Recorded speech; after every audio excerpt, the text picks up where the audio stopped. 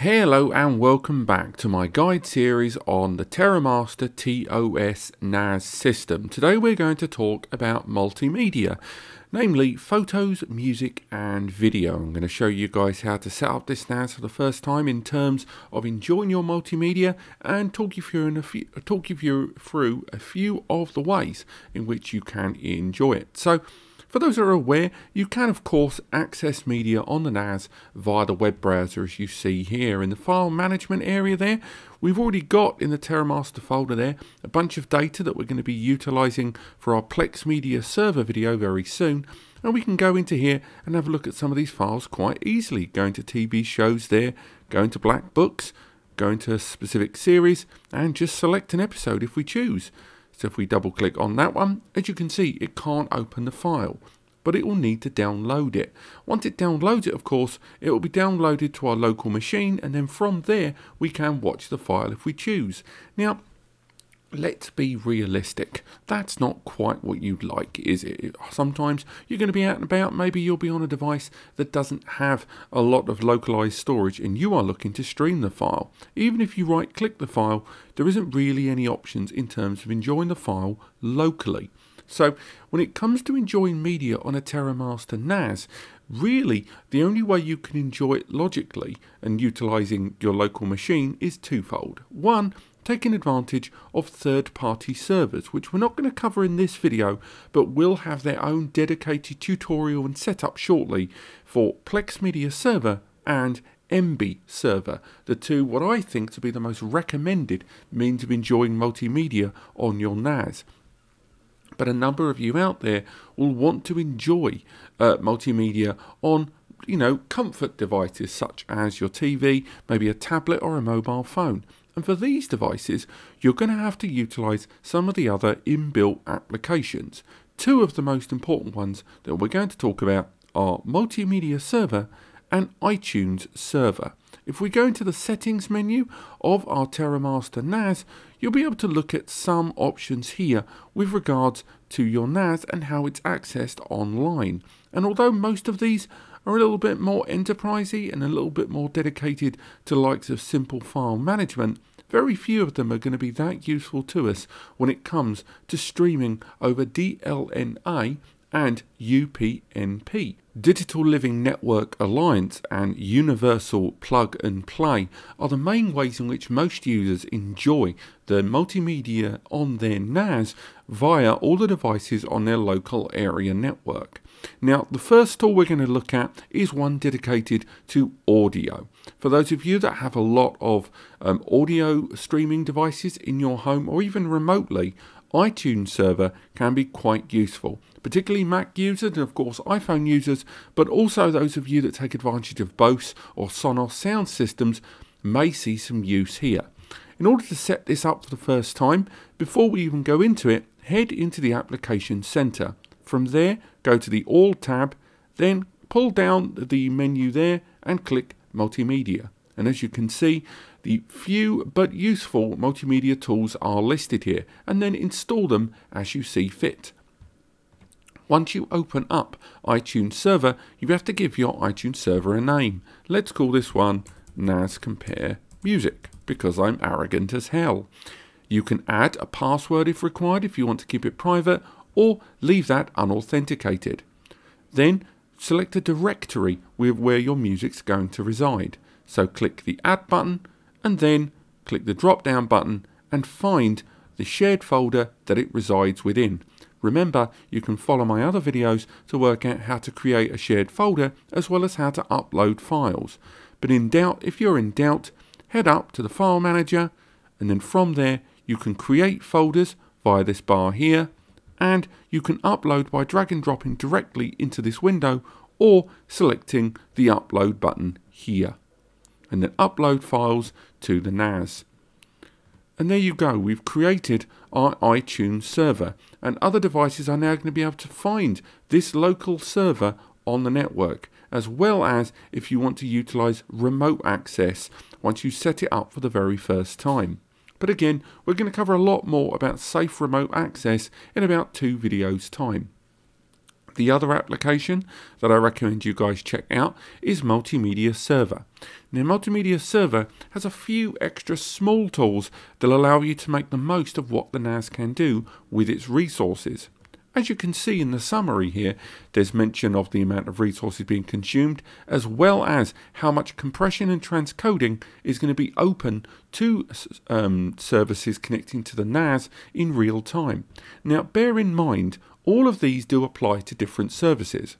Video transcoding is when a file is reshaped on the fly from a more dense or file format unsupported version on the receiving client device, again perhaps an Amazon Fire Stick or a media box, a phone, a tablet or a TV, and converts it into a file format more acceptable to the destination device or the strength of the network that it's utilizing.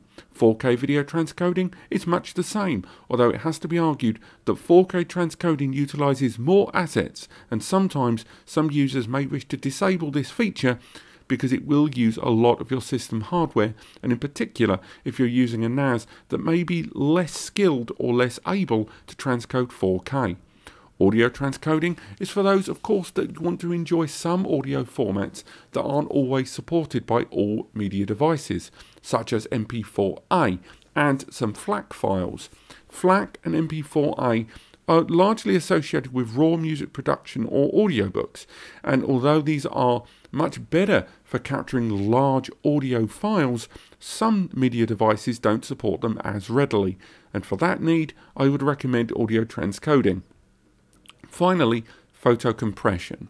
Photo compression is useful when you have large albums of photos which, although you want to enjoy them, be it via the web browser by going into photo albums and looking at them here, or if you're going to be utilizing them via your DLNA media device to enjoy them, photo compression allows the system to produce a lower weight version of these files, and then those lower weight files will have less of an impact on the system.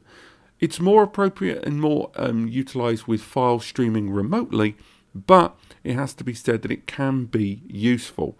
And again, most of this stuff isn't available via the file management software, but will be useful when accessing the media remotely. And again, most of these will not be applicable or indeed much use over DLNA, which has typically a 100 megabytes bandwidth, which is more than enough not to worry about transit and traffic, but might be useful if the destination device doesn't have appropriate file format support.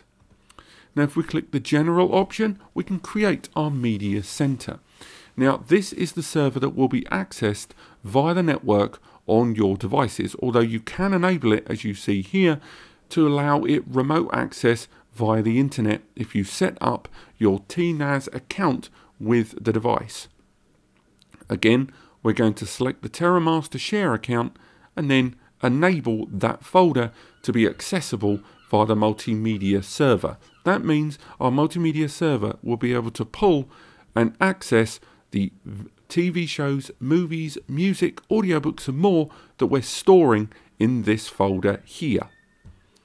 Again, we can change the ports if we want to have a more specialized and secure or unknown account. And again, you will be able to change a lot of these options later on when we set up internet connectivity in a future video.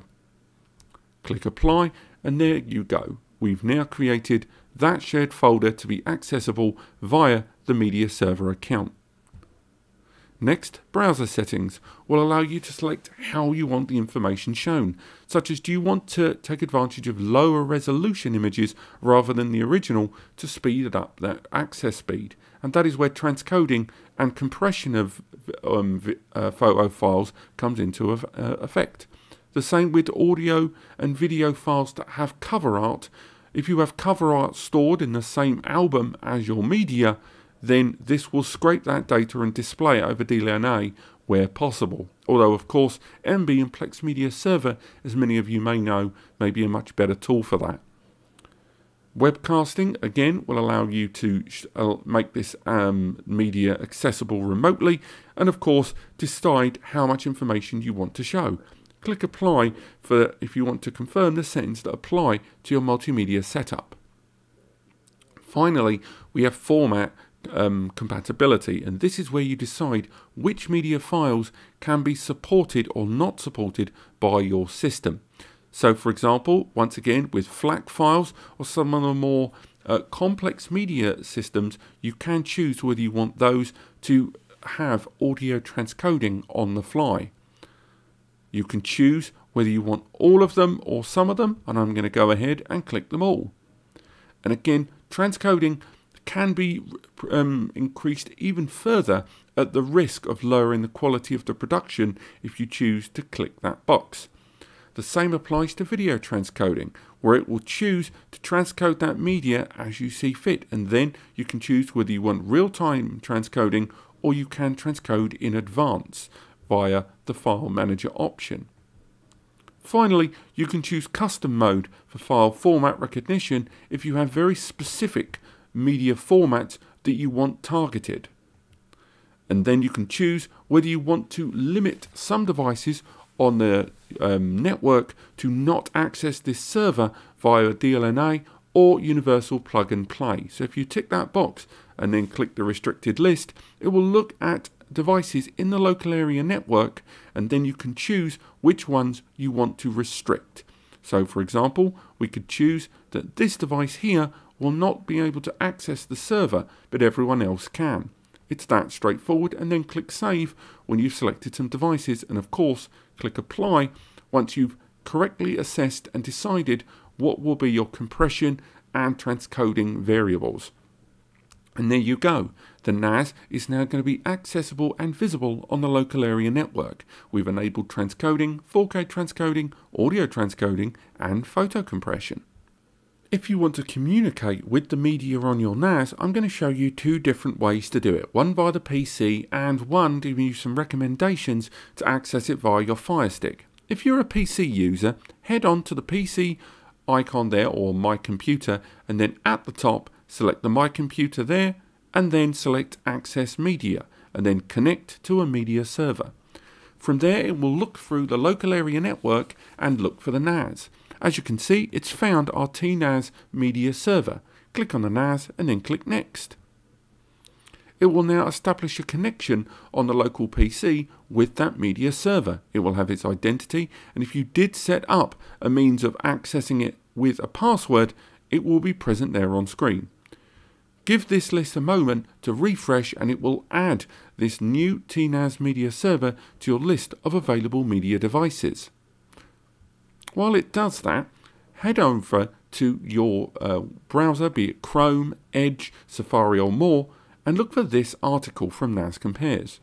This article here, in which we cover the top 5 NAS and Amazon Fire Stick streaming applications, will allow you to download the appropriate tool for your Amazon Fire Stick and enjoy your media. Of all of these, the most straightforward is VLC, available for the Amazon Fire Stick, and will allow you to search your local area network for supported DLNA and UPnP media devices, and therefore enjoy media. There are some paid applications which allow extra features, but again, these are paid features, and therefore only recommended for those that don't mind spending a little extra. And of course, we will be talking soon about Multimedia Server for the Terramaster NAS and helping you set it up completely for free. Bear in mind, for Kodi, which again is a great application for enjoying your media, it is not available on the Amazon Fire Stick store. Luckily, I have produced a video which will allow you that walks you through the steps on installing Kodi on your Fire Stick, which is still appropriate even now in 2021. But this has been how to access and enjoy multimedia on your Terramaster NAS.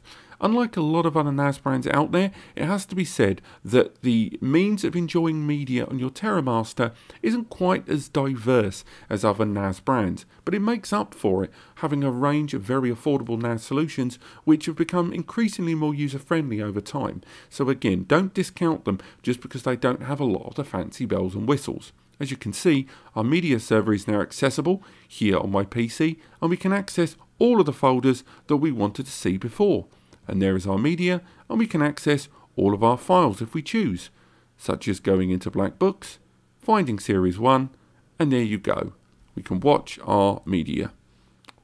It will of course download locally if the file's too big, but again, this is where DLNA streaming services for your Amazon Fire Stick or more will come in handy.